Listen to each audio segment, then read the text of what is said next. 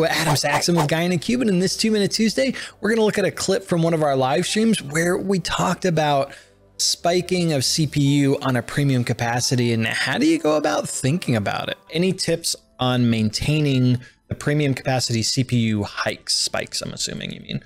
Total reports approximately 3,000. Wow.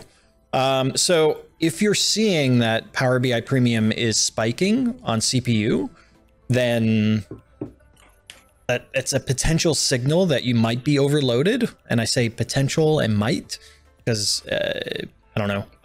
This is where I would start looking at optimizing and look for other signals that you're overloaded as well.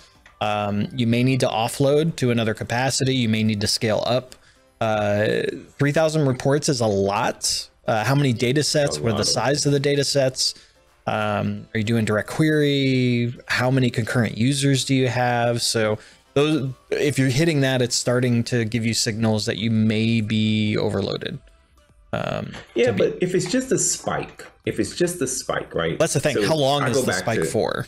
Yeah, exactly. So I go back to old school where, and I'm dating myself, but I used to manage physical hardware. And one of the decisions we had to make was, hey, we're going to purchase some hardware and we're going to have this amount of resources on it. And my DBAs, I managed a group of DBAs, and they would get excited or nervous when the CPU spiked. But I'm like, that's why we bought that level of hardware, because if I buy a piece of hardware and it's only running at about 30%, I've wasted my money because I really didn't need that amount of hardware. I need to be running at about 80%. And if it's just a spike, who cares if it's just a spike? Maybe, there's a heavy query running on direct query, or you're doing a live connect to analysis services, or you got a bunch of refreshes running. A spike, I don't worry about spikes. But if it's a long duration of that spike, right? If it's at 100% for a very long time, now we got concern. So my other thing on that too is if all you're doing is if you're looking at the Premium Capacity Metrics app and you see a spike every once in a while,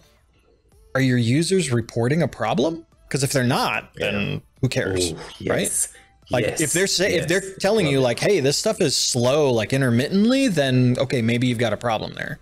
But if all you're doing is, hey, I noticed a spike. Okay, there was a lot of stuff that happened at once, but it handled it, right? Yeah. So it may not be a problem. All right, I want to hand this off to you. If you're using premium, like what are your thoughts on that? What are some techniques that you use to manage and make sure that your capacity is running smoothly? Go ahead and let us know down in the comments below. If you like this video, be sure to hit that big thumbs up button, smash it if you so desire. If it's your first time here, hit that subscribe button. And as always, from both Patrick and myself, thank you so much for watching. Keep being awesome, and we'll see you in the next video.